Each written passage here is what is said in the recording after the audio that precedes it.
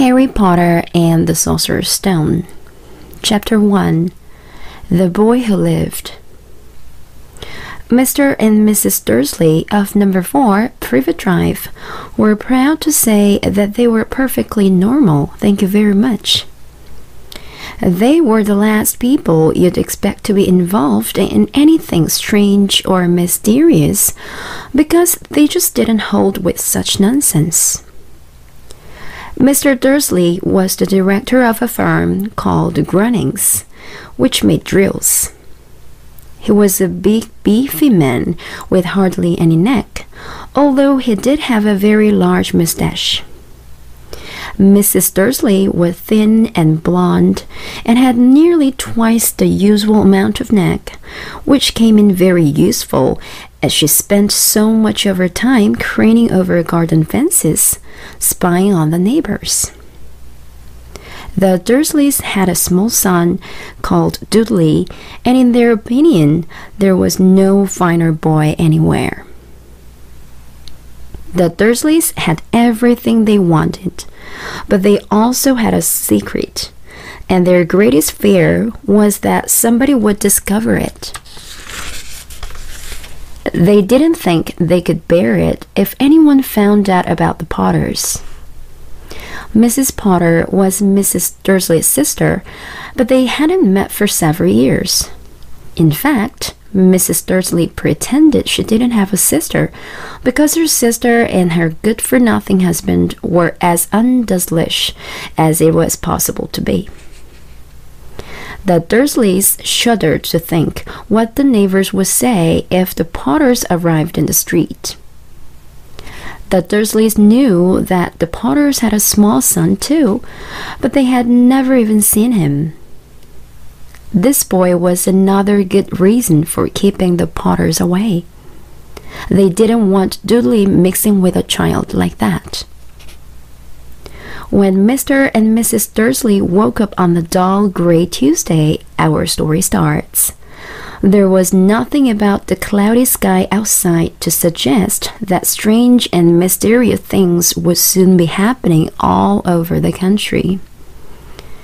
Mr. Dursley hummed as he picked out his most boring tie for work, and Mrs. Dursley gossiped away happily as she wrestled the screaming Dudley into his high chair. None of them noticed a large, tawny owl flutter past the window. At 8:30, Mr. Dursley picked up his briefcase, pecked Mrs. Dursley on the cheek, and tried to kiss Dudley goodbye, but missed, because Dudley was now having a tantrum and throwing his cereal at the walls.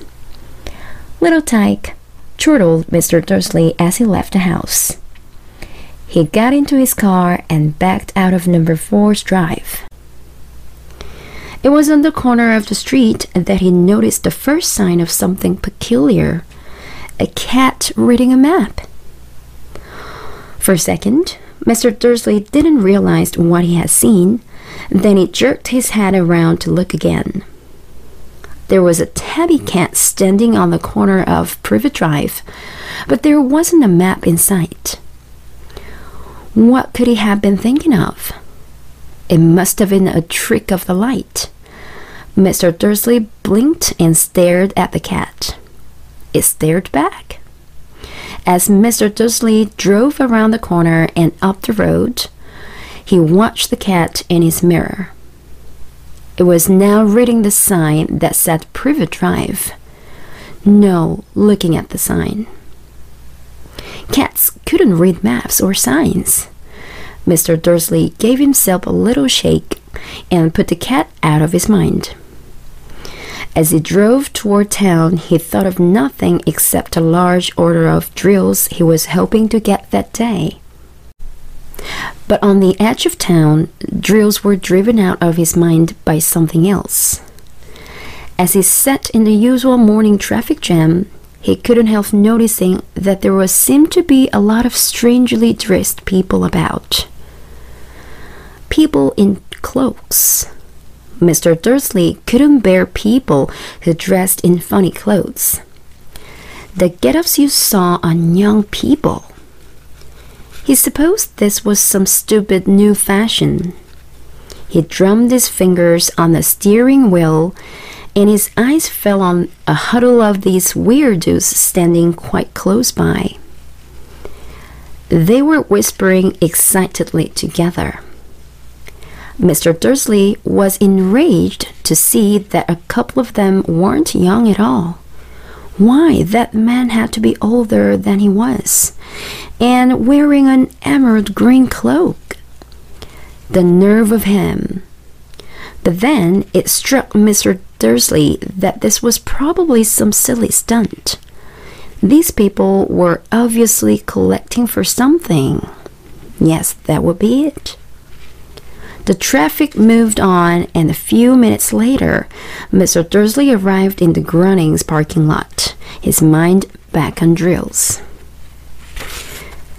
Mr. Dursley always sat with his back to the window in his office on the 9th floor. If he hadn't, he might have found it harder to concentrate on drills that morning.